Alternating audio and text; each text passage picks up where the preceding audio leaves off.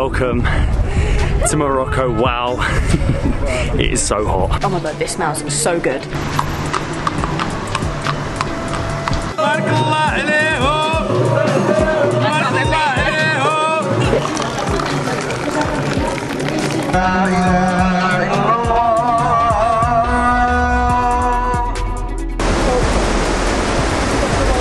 Basaha. Who would have thought that I would have needed my swimming trunks here in Casablanca? Good morning, guys, from Casablanca, Morocco. This is the largest city in the country and the economic centre. As well as that, it is our first time on the continent of Africa. We flew in yesterday. We have a huge purple van all to ourselves for our 4-hour drive from Marrakesh to Casablanca. This is our transport that's going to be taking us around Morocco for the next 17 days with G Adventures. I'm so excited. We actually have a day spare to explore Casablanca before starting a 17-day road trip around this incredible country with G Adventures. I'm so excited, I'm hungry, I need some Moroccan food. Casablanca is actually overlooked by tourists for places like Fez and Marrakesh. We're going to explore, we're going to show you why you should visit Casablanca, and actually we have just spotted some street food. A little guy, we spotted it last night, it's right near where we're staying, and it's actually mesenem, which is Moroccan pancakes. Oh my god, this smells so good. Hello, can we have 2 of these, please? 2? Yeah, thank you. Shukran, thank you. These look and smell amazing. They were 1 dirham 50 each, so I haven't quite worked out the exchange rate yet. Like 10p, and it's covered in sugar. So mesenem, you can have it with cheese, you can have it with honey, and you're supposed to have it with tea or coffee. We actually forgot to get the tea. So we were told by the guy at reception at our hotel to have it plain. So yeah, he said plain. He said it was the best. There was like a bit of a debate going on. So sugared, oily, buttery goodness first thing in the morning. I mean, it would definitely be good dipped into something, definitely with a drink, but it's very filling, it's hearty, and it's warm. I'm excited for this. It looks like a breakfast roti that has been covered in like sugar. You can see them cooking it out the back, and it looked like there was a lot of oil going on. It doesn't feel like there's much at all on this. What do I call it again? Mesemen. Mesemen. Close. My pronunciation's better, I think. It's good. It's not as sweet, is it? It's plain. You're right. You want to dip it in something. Walking around Casablanca, you can really see the French influence here. They actually colonized Casablanca in the 1900s. You've got the trams, you've got European architecture, signs are in French, people speak French, there's croissants, but where we're heading was left alone by the French, so it feels very different. You definitely cannot miss us with this gorgeous level 8 Voyager suitcase. We have been testing it out on our recent travels and have been really surprised at the quality. There's always a fear when you get a new suitcase that it will end up damaged when you pick it up at the airport, but not this one. It has a durable, scratch resistant hard shell made with special lightweight material, so you can make the most of your luggage allowance. We also loved the fact that it's seamless in its looks and practicality. We can basically wheel this on all different types of flooring with absolutely minimal effort. There are 4 360 spinner wheels, as you can see, taking no effort at all. And the super wide handle means that even I can wheel it around. The lock is super easy to use. It has a 3-digit combination, and I don't know if you can see, but there are plenty of handles on the suitcase, which means it is super easy for Matt to put on the airport belts, to lift in and out of buses and in and out of taxis. Inside the suitcase there are 2 compartments. We actually managed to fit all of our clothes, shoes and toiletries into these 2 compartments. There are zip pockets and there's a waterproof section, which is actually super handy for any of like mini toiletries or if you have any damp clothing. It's funny, you know, we'd never have thought that we'd be discussing the technicalities of a suitcase, but after 3 years of full-time travel, we've definitely become very aware of the problems with suitcases. We've had missing wheels, missing handles, and broken exteriors. We're very pleased to finally found a suitcase that seems to withstand the airport struggles. So yeah, thanks Level 8. It is such a contrast walking around this city. We've just walked through the United Nations Square, which is this modern square full of coffee shops where everyone goes to meet up. And then on the other side of the road, you have the old Medina, sort of like the old city beyond them city walls and the old clock tower. I feel like this is where the chaos begins. Let's do this.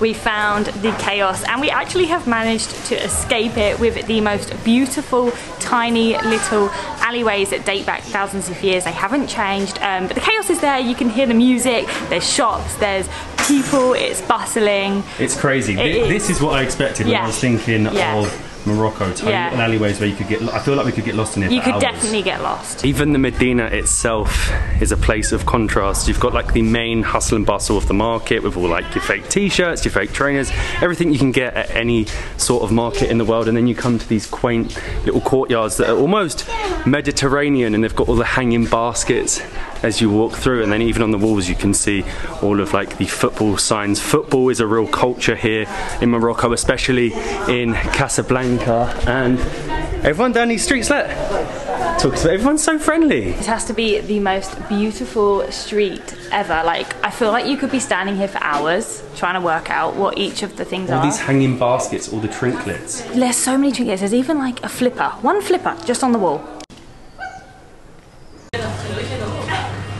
We've made it out of the Medina. If you're not good at directions like me, you're gonna struggle, but it's good fun to explore, and we've heard some music. This is what we're looking for. Moroccan music, Moroccan restaurants in a tiny little house. Thank you very much. So much. Oh wow.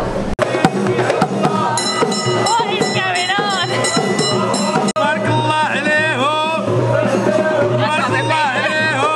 We need to sing.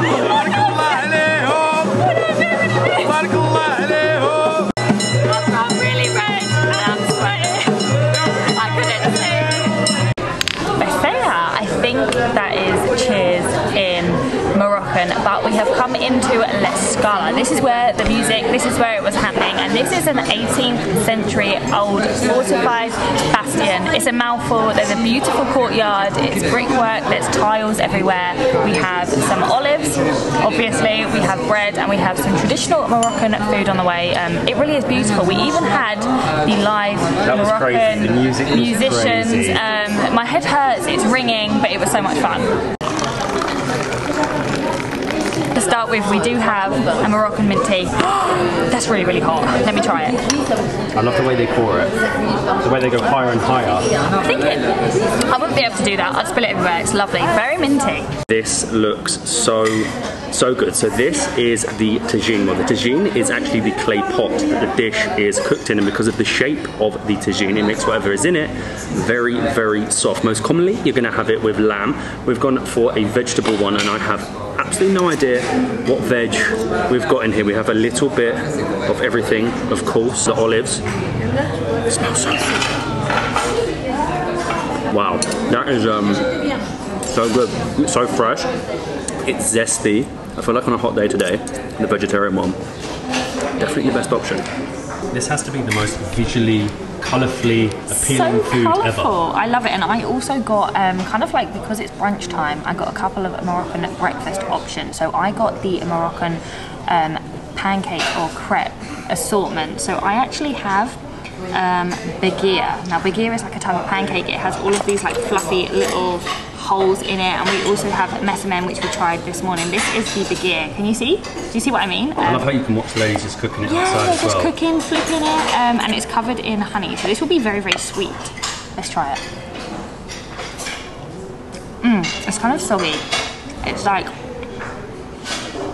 it's strange. You know what it tastes like? Like an English muffin with like all the little bubbles on the top, covered in honey, sweet, perfect. With a tagine, probably not.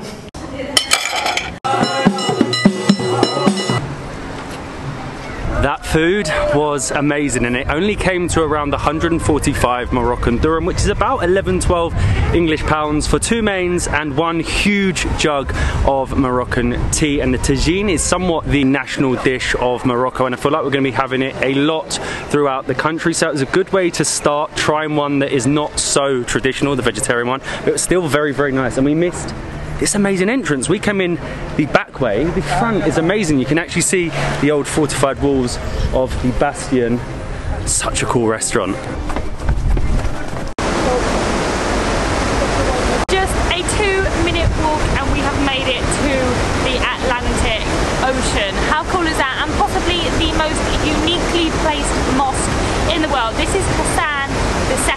As you can see, it literally backs onto the Atlantic Ocean. You've got people swimming. Not sure if I would want to swim, but each to their own. You've got people fishing and just a really nice promenade with a sea breeze, which you need right now. As it's a Sunday, it feels like everyone comes down to the seafront, to the Atlantic Ocean, to take a look at the mosque, to have their ice cream, to go for a swim, to go fishing. But we are going to try and go into the mosque. We know to actually go inside you need a special tour that only happen at certain times of the day, and we think, we feel like we might have missed them. I see everyone's just so friendly in Casablanca, but hopefully we can go onto the grounds and just check out the beauty of this mosque. It's actually the tallest minaret in the world, and as you can see, it is so hazy and so high that you can't even see the top.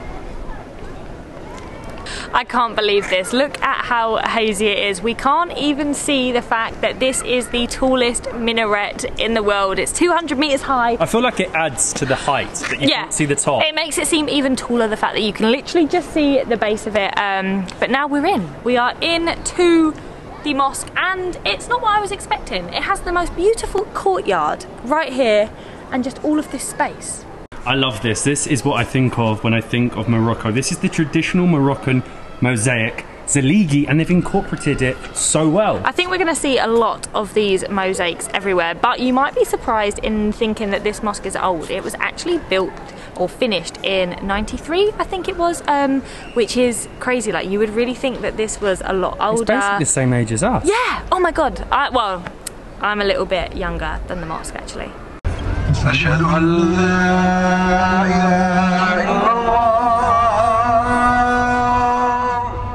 You can actually only access the grounds like this without an organised tour at certain hours, so check the website. I'm not too sure when you can do it. We got very lucky today, but I think it's around 130 dirhams if you want to do the tour, so around 10 English pounds. And this place is just so magnificent. The size of it, the fact that today is so hazy that you can't see the top of the minaret. It costs hundreds of millions to build, and there are sort of conflicting reports about the size of this mosque. Some say it's the 3rd biggest in the world, some say it's the 5th biggest, and some say the 7th biggest, but it is definitely, I think, the 2nd biggest in all of continental Africa.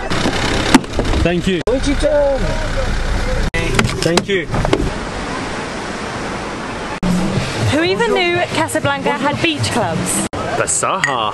Who would have thought that I would have needed my swimming trunks here in Casablanca? We jumped in a quick taxi, thank you very much, and we have come to La Corniche. This is basically a stretch of beach full of beach clubs, bars, nightclubs, swim pools, the Atlantic Ocean. It is so unexpected. This is a complete city of contrast, and of course it's very moderate. You can drink alcohol if you want, like we are here. This is a beer Casablanca, my first taste of Moroccan beer. I can't believe we're in a city right now. It does not feel like you're in a city at all.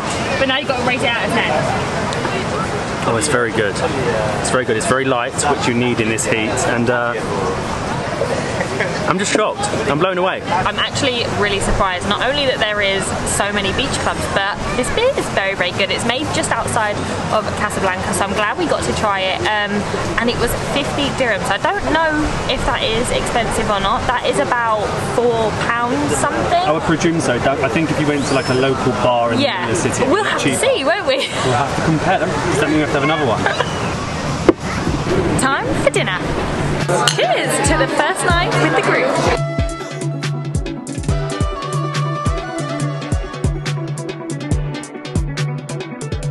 Good morning, guys. Well, that was our first day here in Morocco and 24 hours in Casablanca. What a contrast that city is, from the beach bar fought with £5 or 50 dirham draft beer to the really famous mosques, and it is a little bit rough around the edges, I'm not gonna lie to you. You can really see that it doesn't get that many tourists, but it is up and coming. They're building new things and they are changing it.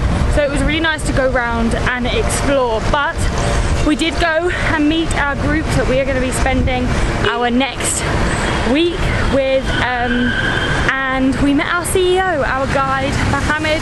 We had dinner at a local restaurant, had some traditional Moroccan food. I'm really excited to be spending the week with our group, to be going on some activities together for some free time, for our big moments, our nights out, and just to explore the rest that Morocco has. So we will see you in the next one from a new city.